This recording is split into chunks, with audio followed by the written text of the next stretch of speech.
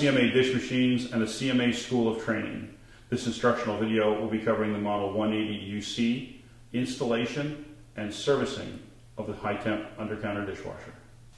In the event one of your customers or somebody breaks off or damages the switch cover for any one of the switches at the top of the dishwasher, they can be replaced independently of the entire switch. The two switches that are identical are the start cycle switch and the on-off switch, which would be part numbers 421.41, and the drain switch is part number 3481.01. These part numbers are located in the parts manual and can be ordered from CMA dish machines or your chemical supplier and parts distributors.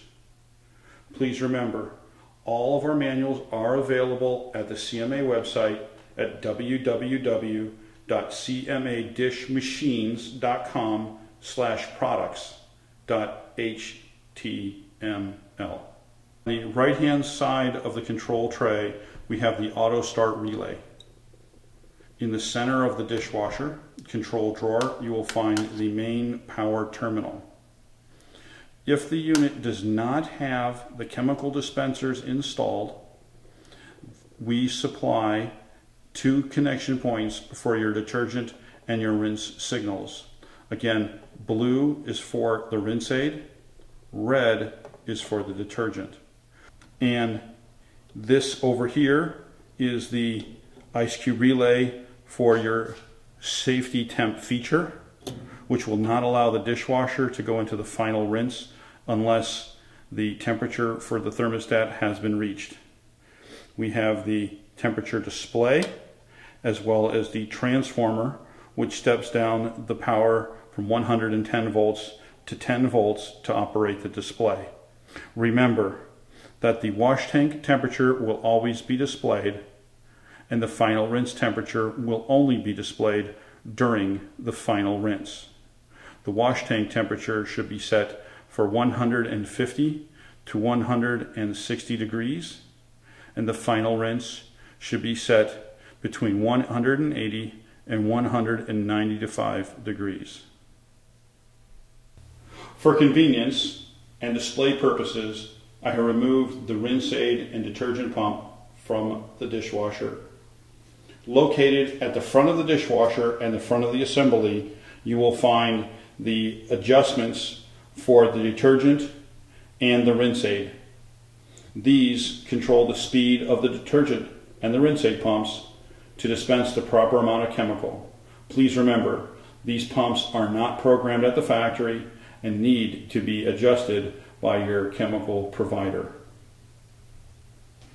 The pump system assembly has two chemical pumps located on the side of the machine through the access panel that we saw earlier.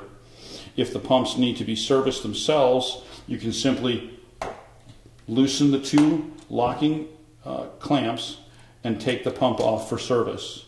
When you put it back on, all you do is put it into place and push until you hear a click, and the pumps are locked into place. The blue line is for the rinse aid, the red line is for your detergent, and they are carried to the back of the dishwasher through hoses that are fed out the back of the machine and already are pre-attached to the rinse aid injection point by the vacuum breaker, as well as the back bulkhead fitting for the wash tank. And you'll have two tube stiffeners at the end of each line so that chemical pumps stay primed and you do not lose the tubes from your chemical bucket or 1 gallon jug.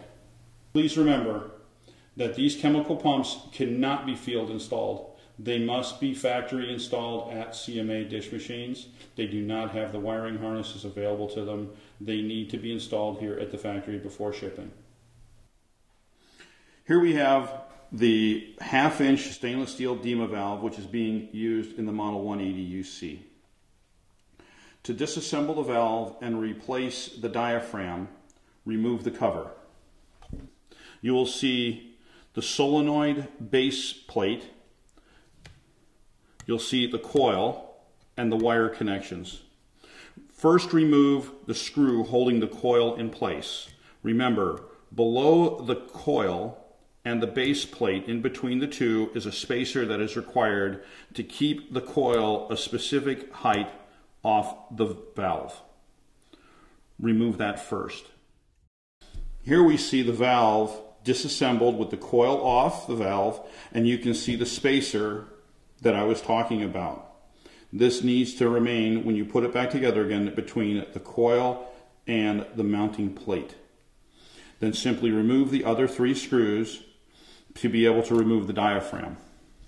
Here we have the valve apart with the mounting plate off, and to get to the diaphragm, simply remove this top cover where you'll see the plunger and the spring and the diaphragm itself. This is the diaphragm that can be replaced. Remember, this valve will always come with a spare diaphragm because it is supplied by the manufacturer, and that's how the valve will come standard. Remove any debris that may have been caught up underneath, replace if necessary. To install the new diaphragm or to put the valve back together, simply repeat the process backwards. Take the diaphragm and put it in place. Take your diaphragm cover, your spring first.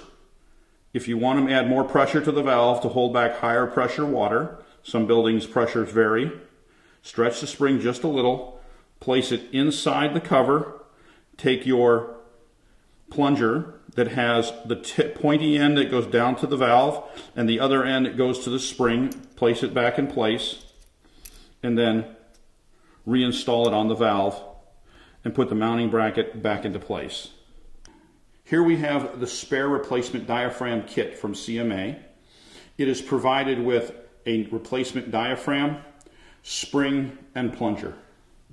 When reassembling the valve, remember to put the screw in first, the clear spacer second, and then place it on the valve, keeping the wire connections towards the conduit opening. Now that we have the coil in place, reinstall the other screws.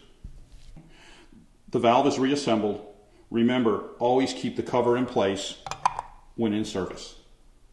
To remove the drain pump at the back of the dishwasher to convert the 180 UC to a gravity drain machine, the first thing you want to do is remove or cut the tie wrap holding the drain hose in place, which is connected to the drain pump. The drain pump is located at the bottom of the machine, bolted down to the base. You want to remove the cover for the electrical connection. After removing the cover, separate the 2 wires coming from the dishwasher. Remove the 2 blue wire nuts, separate the wires, and put the wire nuts back on the 2 wires. Wrap them up individually with electrical tape first, and then I prefer to put them both together and put more electrical tape holding them together. Please remember, these wires will always be live.